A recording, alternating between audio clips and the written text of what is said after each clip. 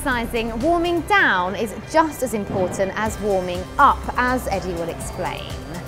After we've worked our muscles, they get tighter and we need to stretch them out to keep them in good condition and to keep full range of movement in that muscle. Okay, so what do you suggest? We're going to do a stretch for your hip flexors, okay? So I need you up on your knees, okay? You're going to take 1 foot forwards, that's it, and you're going to lean into that stretch there. So you're going to push your weight over the front foot, that's it, and you should be able to feel that stretch in the back hip flexor there. I can feel it right there, good stretch. So nice and tight, okay, so we're going to hold that for a few seconds.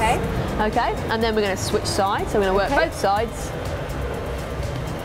That's it, push forwards into it. That's it. So we want a nice static stretch, so we're not looking for a bounce in the movement, so we just want to maintain the tension in that muscle there.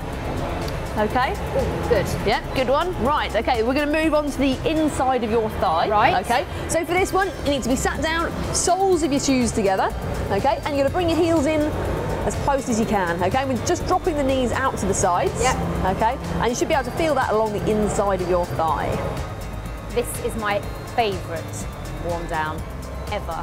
It's a good stretch, isn't it? If you want a little bit of added pressure, then just use your elbows to push your knees down, okay? It's going to increase that stretch there. I think I'm all right with that. Okay, so sitting up nice and tall. That's it, perfect. Nice straight back.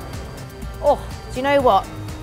These stretches are not only good for you, but they feel really, really good. So next time you're exercising, firstly, make sure you warm down, and secondly, give these exercises a go.